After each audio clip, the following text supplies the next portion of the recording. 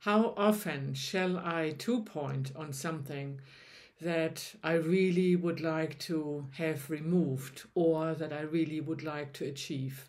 Can I do this every day, or how often per day? That kind of question in our membership yesterday started a whole beautiful conversation around phases of two-pointing, also about phrasing questions, etc. And I would like to share some of those things here with you today.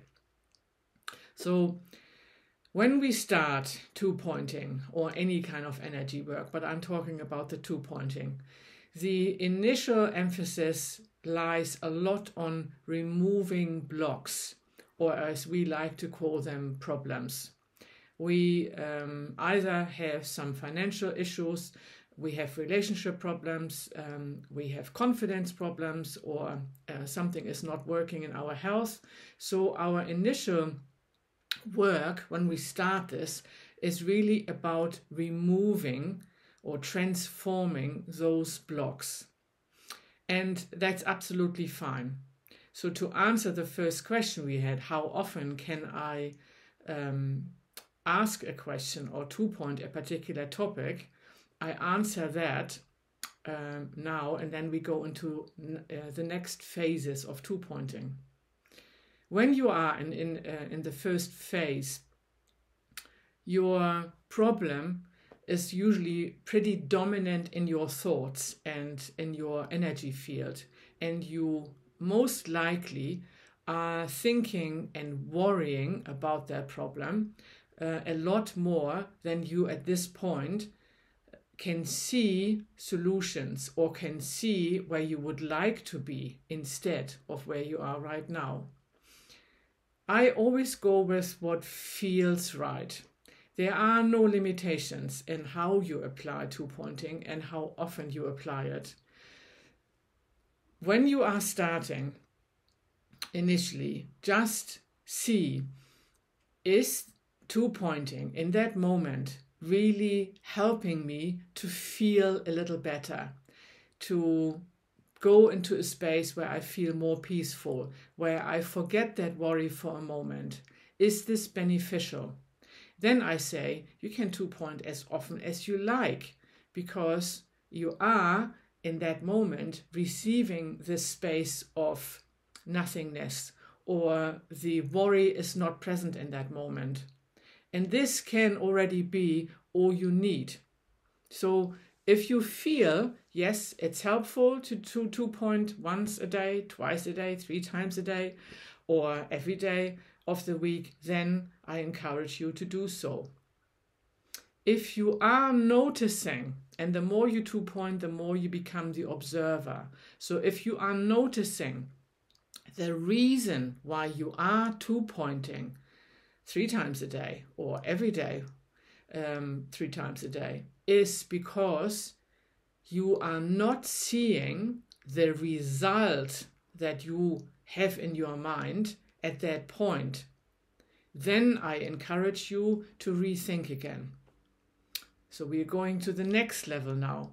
When we are two-pointing, and the next level of this topic, when we are two-pointing, I always encourage you to afterwards avoid looking at what you actually want to achieve, or where you would like or think you need to see the changes. Because what that does is it helps your brain and your mind give you a reason to say, this is not working. Remember, when we two-point, we are working through all these different levels: emotional, physical, mental, spiritual. And the reason why you experience in this moment your so-called problem or energy block may be somewhere that you are not aware of. And by the way, you don't need to be aware of that either. So it may be connected to something that you can't think of, that you don't know. And if you are now thinking your solution lies here, and you finish two-pointing and you're looking, is it gone? And you're focusing on that again, you are not allowing the whole process to evolve, and you are not allowing yourself to broaden the view, which then helps you to see the solutions that may be completely somewhere where you are not expecting them. So I hope I have that part clear. First, 2-point. If it feels good, you can 2-point as often as you like. The initial step is removing blocks. So avoid looking for a direct result in some area. Instead, look for anything that is changing, anything at all. Now, the second phase, when you've 2-pointed quite a bit, and I'm not talking about like 3 days in a row or something, I'm talking more about weeks and months, you have now removed a lot of the blockages. And now you can change your questioning and you can change your focus. Now that you removed a lot of the blocks, there is more space. There's also more space for inspiration, for creative ideas, and for solutions, not only to come in, but for you to see them. And the second phase is usually where I then invite you to focus on how you would like something to feel. So instead of having a direct goal in writing even, or in thoughts, think about how would you like to feel in a certain situation, or in your job, or in your life. It's more the feeling, because the feeling, again, is energy. And how the universe then provides you with something in your so-called outside world that allows you to experience this feeling more often, we leave that open. So when you have a feeling that you would like, you may have experienced that once or twice or more often. You feel really confident because somebody asked you to create a video with them and you are the actress of that movie. Or you had a marvelous, beautiful walk on the beach with your best friend and you shared some lovely laughs and heart-centered conversations. Or you enter the forest and you feel completely at peace and appreciate all the beauty around you. Nothing has to be really big or massive. We all have had those kind of feelings. And when you have one of those that you really, really like and appreciate and you would like to have more of, when you start the 2-pointing process, so instead of now thinking of a problem, you are now thinking of that feeling that you would like to feel more often of. And then you can ask questions like, what is preventing me from experiencing this feeling more often? Or what is stopping me from expressing that feeling in my outside world?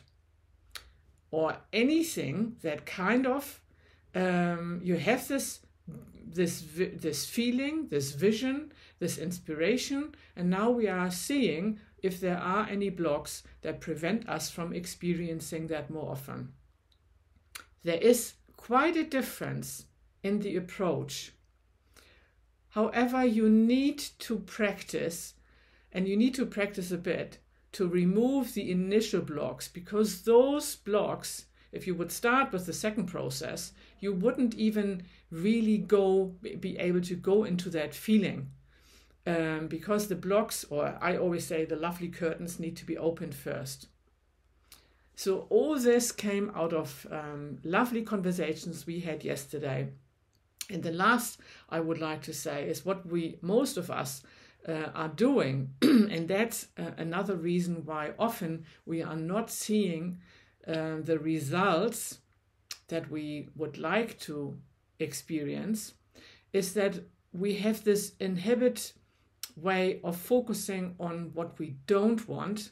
So that includes the worry about something, or the fear, or the bad experience that we had. And we focus on that inhibitly more than on what we want. And I don't really even like the word want. What inspires us, what excites us. what we feel we would like to experience. And that has to do somehow with the limbic part in our brain, because that's the oldest part of our brain and was mainly responsible for our survival. And obviously very important in those days anyway. But that's one of the reasons why we are more trained to look for something that's not working, or that stops us, or that worries us, or that puts us in fear, than looking at the other side. So for the first, and that's why we start two-pointing with looking or activating our so-called problems. First, we remove all this. And once that has happened, your trust in yourself will grow bigger. Your intuition has always been there, and it's always present. But with fear and worry, we tend to cut that connection.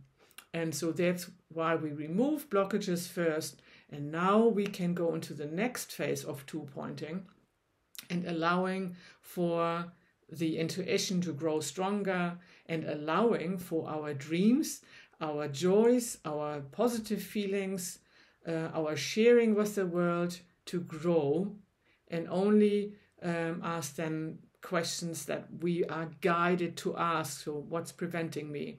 Or even, how can I achieve more of this? I hope you find this helpful. There are a couple of more videos I will be creating after this, because there was so much that we shared yesterday, so much amazing knowledge, and that prompted me to create this video, and the next one will follow soon. If you are liking this information, I invite you to share, first of all, to subscribe to my channel, but also maybe share with others who you think might benefit from this. Thank you for watching, and bye for now.